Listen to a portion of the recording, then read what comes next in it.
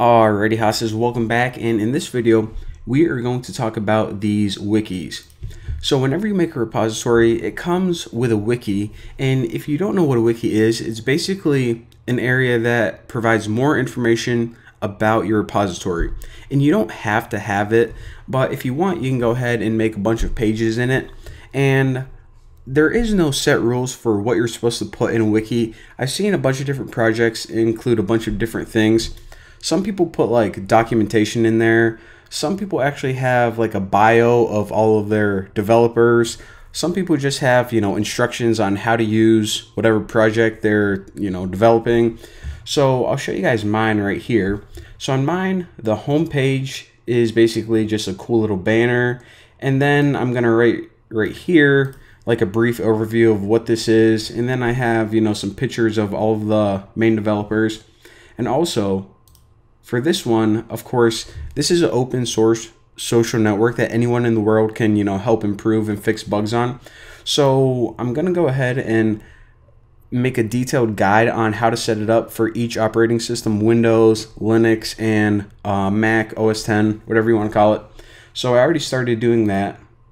So you can see that I broke it up into, installing it, editing your host files, setting up the database, yada, yada, yada.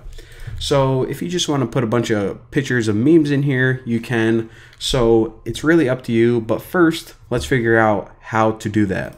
So that was the one for the new boss and the actual one I'm working on. And this is just a docs project. So I'm going to click wiki, and this one doesn't have any pages yet. So I'm going to go ahead and create the first page just by clicking that. And the first page that you always create should be the home page. So don't change the title for your first one. And what can I put? I'll say, welcome to the dogs repo wiki. This is the best wiki ever. All right, looking good, mate. And I actually want to make this stand out, so I'll give it a heading too. And of course I can preview it. Wow, that is a good looking wiki. I'll say, more to come soon. Alright, so you probably don't even need a tutorial for this. I'm just going to go ahead and hit save.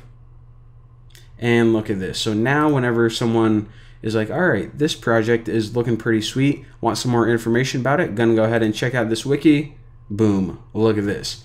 Now, if you want to add new pages, I'm not really going to talk you through this. It's pretty easy. You can just click new page, give it a title like, I'll say, I don't know, random page 2. And I'll say like dank memes coming soon. So go ahead and save this. And whenever you have multiple pages, you have a little default navigation on the right hand side, which you can cycle or navigate between them. Now, one useful thing that I do want to mention is you can actually add your own custom sidebar.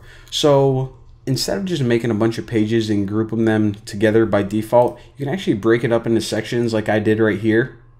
So in order to do that, what I did is whenever you add a custom sidebar, you need to keep this title the same. So underscore sidebar, and that just lets GitHub know that, hey, this, whatever I write in here, this content, I want you to plop it right on that sidebar. So I'll show you guys what I have for this. Basically, to get these bold headings, I just either use these 2 asterisks or I can just put bold right there. Now for each of my links, I actually use a bullet point. So this bullet point list right here, what I did is I add a link. Now the text that displays to the user, you put in square brackets, and the actual URL, you put in those parentheses. So that's the format for GitHub markup, and it just helps you make a little bit cleaner sidebar. So actually, let me just copy this one.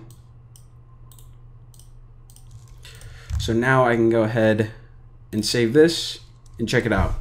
So this would be something that I would want in whenever you have a sidebar, this section right here of your pages gets collapsed. So check it out, and you can also do this for a footer, but it's the same thing, so I didn't need to talk you guys through that. So yeah, Wiki's really, really easy to understand. There isn't any limit on how many pages you can have, and there isn't any restrictions on what type of content you want. And it's actually probably going to be a little bit different for every single project, what you want in your wiki. A lot of the smaller ones, they don't even have them, but pretty easy to understand. So thank you guys for watching. I'll see you guys next time.